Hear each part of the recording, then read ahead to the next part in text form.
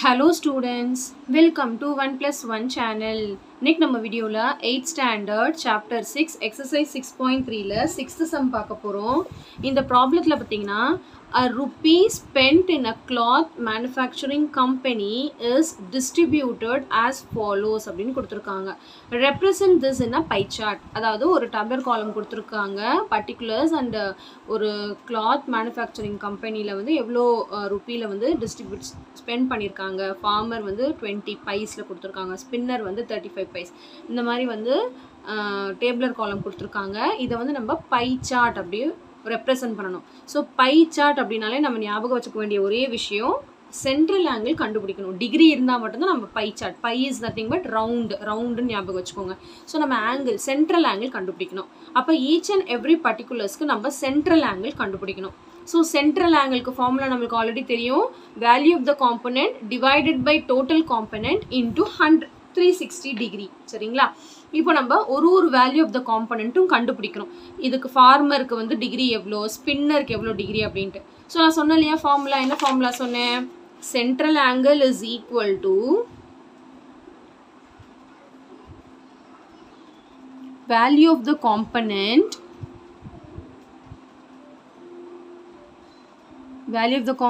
by total value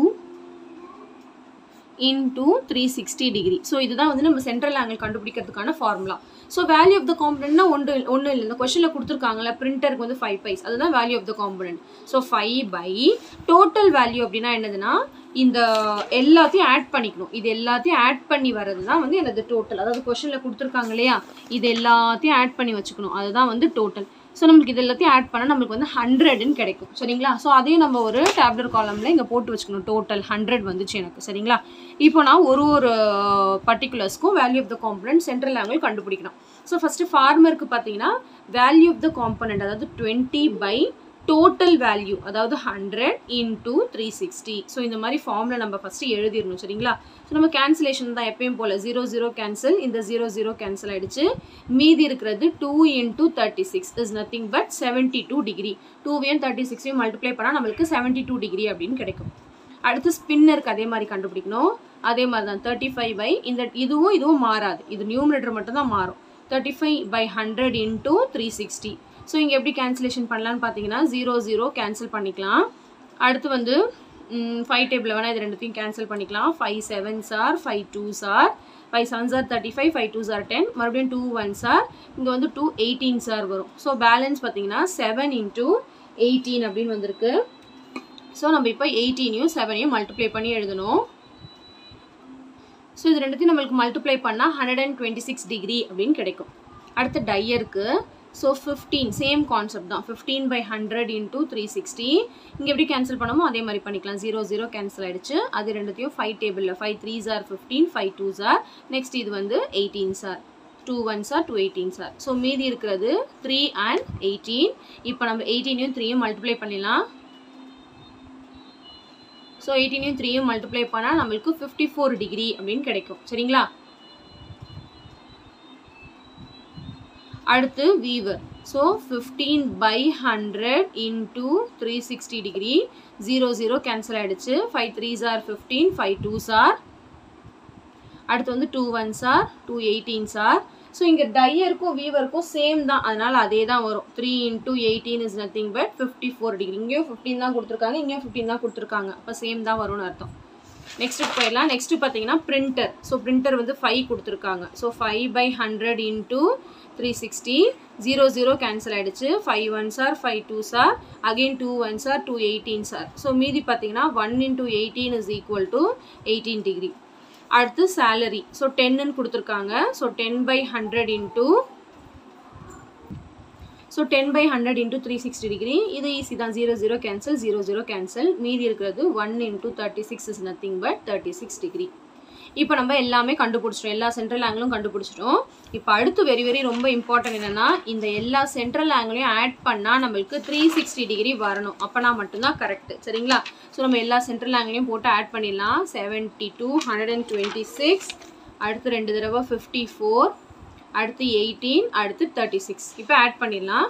2 + 6 வந்து 8, 8 + 4 வந்து 12, 12 + 4 வந்து 16, 22, 30. So 0, balance 3, 10, 12, 12 plus 10, 22, 20, 22, 23, 26. So 6, balance 2, கரெக்டாக 360 டிகிரி வந்துருச்சு. அப்போ நம்ம கரெக்டாக தான் போட்டிருக்கோம் அப்படின்ட்டு அர்த்தம். ஸோ கண்டிப்பாக இதை வந்து நம்ம கிராஸ் செக் பண்ணணும், நம்ம கரெக்டாக போட்டிருக்கோமா அப்படின்ட்டு. அதுக்கப்புறம் தான் நம்ம வந்து பை கிராஃப் வரைய ஆரம்பிக்கணும், pie chart. So pie chart இப்போ எப்படி வரையலான்னு பார்த்துடலாம். ஃபர்ஸ்ட் வந்து ஒரு சென்டர் பாயிண்ட் எடுத்துக்கோங்க. சென்டர் பாயிண்ட் எடுத்து காம்பஸில் எனி மெஷர்மெண்ட்டில் வந்து நம்ம வந்து சர்க்கிள் ட்ரா பண்ண போகிறோம். எனி மெஷர்மெண்ட், நம்ம கரெக்டான மெஷர்மெண்ட், ஏதோ ஒரு சம் மெஷர்மெண்ட் எடுத்து குட்டியாகவும் வரைஞ்சிக்கலாம், பெருசாகவும் வரைஞ்சிக்கலாம், உங்கள் இஷ்டம். சரிங்களா? ஸோ நான் வந்து கொஞ்சம் ஓரளவுக்கு மீடியம் சைஸாகவே வரைஞ்சிக்கிறேன். ஸோ வந்து சர்க்கிள் வரைஞ்சாச்சு. இப்போ இதுக்கு வந்து ரேடியஸ், அதாவது ஸ்டார்டிங் பாயிண்ட் ரேடியஸ் நீங்கள் எப்படி வேணாலும் வரைஞ்சிக்கலாம். சென்டர்லேருந்து any point on the circle radius வரைஞ்சாச்சு. இப்போ இது ஒன்று ஒன்றா பேஸாக வச்சு நம்ம ஒன்று ஒன்றுத்துக்கும் வந்து ஆங்கிள் மார்க் பண்ண போகிறோம். ஃபஸ்ட்டு பார்த்தீங்கன்னா ஃபார்மருக்கு வந்து 72 டிகிரி சொல்லியிருக்காங்க. ஸோ இப்போ ஃபார்மர் வந்து 72 டிகிரி இல்லையா? இப்போ இங்கே தான் வந்து ப்ரொட்ராக்டர் வைக்கணும். ப்ரொட்ராக்டர் இப்படி கரெக்டாக வைக்கணும், எக்ஸாக்டாக. இந்த சென்டர் பாயிண்ட் வந்து கரெக்டாக இதில் மர்ஜ் ஆகணும். இந்த லைன் இந்த பக்கம் படுது பாருங்கள், இந்த லைன். அப்போ இந்த பக்கம் வருதுங்கிறதுனால இந்த பக்கம் 0லேருந்து தான் பார்க்கணும். சரிங்களா? இந்த பக்கம் 0லேருந்து பார்க்கக்கூடாது. ஏன்னா இந்த லைன் வந்து பார்த்தீங்கன்னா இந்த ரைட் ஹேண்ட் சைடில் தான் இருக்குது. சரிங்களா? அதனால் வந்து நம்ம இந்த பக்கம் 0லேருந்து தான் பார்க்கணும். ஸோ 72 டிகிரிங்கிறது 70க்கு அப்புறம் 2 குட்டி குட்டி லைன், 71, 72. ஸோ இந்த மாதிரி அப்ராக்சிமேட்லி வச்சுக்கலாம். இப்போ நம்ம என்ன பண்ணணும்னா ஸ்கேலை வச்சு இந்த ரெண்டு பாயிண்ட் டு பாயிண்ட் வந்து ஜாயின் பண்ணிக்கணும். நம்ம வந்து எக்ஸ்டெண்ட் பண்ணி கூட ஜாயின் பண்ணிக்கலாம் சர்க்கிள் வரைக்கும், இந்த மாதிரி ஒன்றும் பிரச்சனை கிடையாது. சரிங்களா? ஸோ இங்கே எக்ஸாக்ட்லி நம்ம இமீடியட்டாக 72 டிகிரின்னு எழுதிடணும். அந்த நேமும் எழுதிடணும், ஃபார்மர் அப்படின்ட்டு. எழுதலைன்னா தப்பு. சரிங்களா? அடுத்து இப்போ இதை பேஸாக வச்சு பார்க்கணும். ஸ்பின்னர், அடுத்து வந்து ஸ்பின்னர் வந்து 126 டிகிரி சொல்லியிருந்தாங்க. நீங்கள் வேணால் நோட்டை ரொட்டேட் பண்ணி கூட வரைஞ்சிக்கலாம். ஓகேங்களா? இப்போ இதை இந்த பக்கம் பாருங்கள், 126 டிகிரி வரையணும். இந்த பக்கம் 0 தான் பார்க்கணும், இந்த பக்கம் 0 பார்த்துறாதீங்க. ஸோ 126 டிகிரி எங்கே இருக்குன்னு பார்த்தீங்கன்னா இங்கே பாருங்கள், அப்படியே இப்படி போயிடாதீங்க. இது கிடையாது 120, இது 60. சரிங்களா? ஸோ இப்போ இங்கே பார்த்தீங்கன்னா 126 டிகிரி வந்து கரெக்டாக இந்த லைனில் பார்க்கும்போது இங்கே வருது பாருங்கள் 120. ஸோ அடுத்து வந்து ஸோ எக்ஸாக்டாக நம்ம வந்து மார்க் பண்ணணும். அந்த 120க்கு அப்புறம் குட்டி குட்டி லைன் கவுண்ட் பண்ணிக்கோங்க. ஸோ இங்கே வருது 126. ஸோ இதை அப்படியே ஜாயின் பண்ணிக்கலாம். ஸோ இமீடியட்லி நம்ம இதை வந்து 126 டிகிரின்னு எழுதிடணும். ஸ்பின்னர்னு எழுதிடணும், ஸ்பின்னர். அடுத்து பார்த்தீங்கன்னா டையர் வந்து 54 டிகிரி கொடுத்துருக்காங்க. இப்போ இதை அப்படியே பேஸாக வச்சு வரையணும். சரிங்களா? எது எது நீங்கள் புதுசாக வரைகிறீங்களோ அதுதான் பேஸ். இல்லை உங்களுக்கு புரியலன்னா நோட்டை ரொட்டேட் பண்ணிக்கலாம், ஒன்றும் பிரச்சனை இல்லை. ஸோ இங்கே பாருங்கள், இந்த பக்கம் 0 பார்க்கும்போது 50 இங்கே இருக்குது, 54ங்கும் போது இங்கே வரும் 54 டிகிரி. சரிங்களா? ஸோ அதே மாதிரி ஜாயின் பண்ணிக்கலாம்.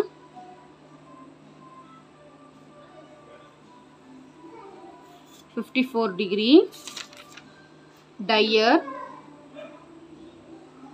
அடுத்து வந்து வீவர் 54 டிகிரி. அதே மாதிரி இதே பேஸாக வச்சு, இல்லைனா உங்களுக்கு புரியலன்னா இப்படி ரொட்டேட் பண்ணிக்கோங்க நோட்டை. சரிங்களா? இப்படி ரொட்டேட் பண்ணிக்கிட்டு, இதுதானே புதுசாக வரைஞ்சிங்க, இப்படி வச்சுக்கோங்க.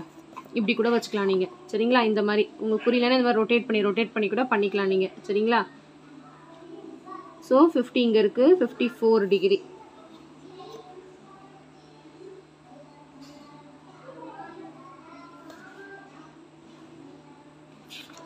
டிகிரி. இது என்னன்னு பார்த்தீங்கன்னா வீவர்.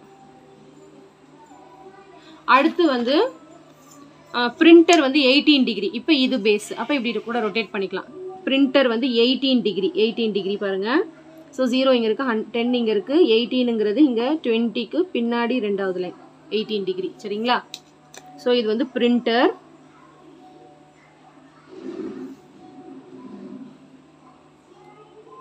Degree printer. அடுத்து லாஸ்ட் வந்து சேலரி வந்து 36 டிகிரி. இது நீங்கள் வந்து மார்க் பண்ணோன்னு இல்லை, அது மீதி இருக்கிறதுக்காக லாஸ்ட் இல்லையா இது, அப்போ மீதி 36 டிகிரி அதுக்கு தான் இருக்கும். ஸோ நம்ம அப்படியே வந்து எக்ஸாக்டாக எழுதிக்கலாம். கண்டிப்பாக வந்து மெஷர் பண்ணி பார்க்கணும் கரெக்டாக உங்களுக்கு வந்திருக்கா அப்படின்றது. 36 டிகிரி. சரிங்களா? வரலன்னா நீங்கள் ட்ரா பண்ணது தப்புன்னு அர்த்தம். ஓகே? ஸோ அவ்வளோதான், ரொம்ப சிம்பிள் தான் பை சார்ட் வரைகிறது. ஸோ பை சார்ட் அப்படின்னாலே ஞாபகம் வச்சுக்க வேண்டிய ஒரே விஷயம், சென்ட்ரல் ஆங்கிள் கண்டுபிடிக்கணும். இந்த ஃபார்முலா யூஸ் பண்ணி கண்டுபிடிக்கணும். சரிங்களா? ஸோ இந்த சம் நல்லா உங்களுக்கு கிளியராக அண்டர்ஸ்டாண்ட் ஆயிருக்கும்னு நினைக்கிறேன். So thank you so much for watching students. Bye bye.